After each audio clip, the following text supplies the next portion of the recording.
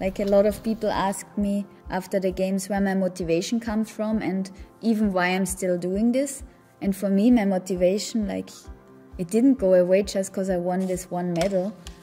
I always thought it's a pretty funny question when people are like, how do you still motivate yourself, or why do you still keep going when you already reached all those goals?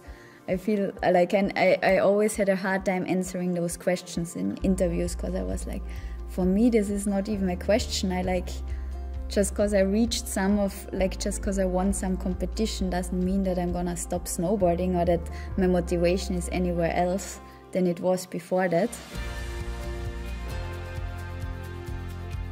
I think Anna pretty much reached everything you can reach, but I think Anna never stops setting new goals, because that's what makes her love snowboarding so much, that it's endless. You always can learn in snowboarding, even if it's like a new trick for competition, or if it's bringing the tricks you did in competition to backcountry, or filming street rails. Snowboarding is so endless. You can do whatever you want, and I think Anna will always try to improve herself within snowboarding and getting a better snowboarder, no matter where, and that's her drive.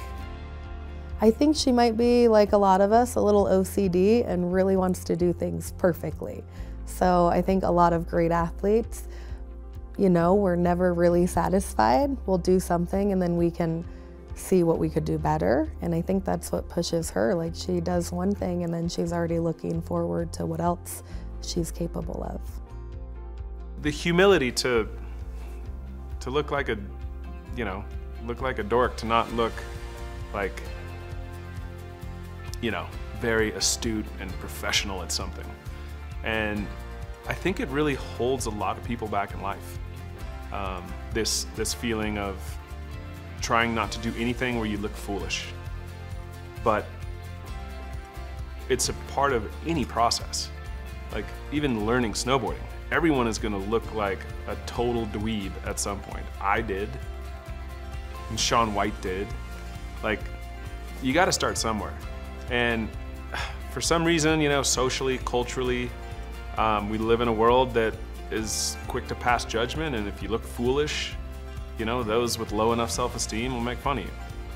And the people that persevere through that and are willing to look foolish and learn through failure, like, those are the ones that end up on top. So the most purest form of snowboarding within the snowboard industry, it's changed a lot over the years. There's been, back in the day, it was very much you had to have the video part, which had to contain powder, kickers, street rails. You had to have the all-encompass rider. And if you could throw a couple of cherries on the top with a couple of contest wins, you were a hero. These days, it feels like it's shifted a lot more onto a contest-based scene within snowboarding.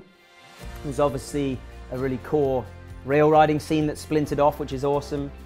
There's still guys out there killing it in the backcountry, but it seems less and less that there are those classic all-round snowboarders with the video part, with everything. And I think that's not necessarily due to choice, it's just the contest schedule these days is so heavy that there's very little time even for a lot of riders to learn new tricks. And that's something that has to be addressed, I think, within the sport, is the schedule's so tight. Like, the fact that girls and guys even manage to learn new tricks is something incredible, let alone go and film a video part. It's a tough thing these days to find that element still in there, but I think it's still out there. I don't want to be that one trick wonder. Like, I want to be known as a well-rounded snowboarding, and if you just talk about one trick, it's like, it kind of like people just think about you as that one trick person and not just about you being a good snowboarder, which I rather would be seen as a well-rounded snowboarder that's good in more aspects.